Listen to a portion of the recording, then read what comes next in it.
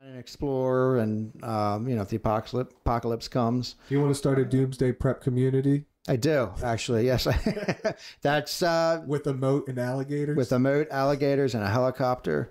So I'm kind of thinking ahead of time too. If shit hits the fan. One of those big wooden wheels that curates our water. I've always wanted one of those. Actually, what are they called?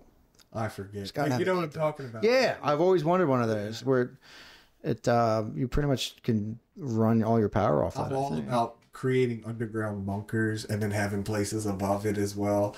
My idea is like to, because I've joked about this, but like, you know, Anton's up in Vermont. Right? Yes. So it's real secluded.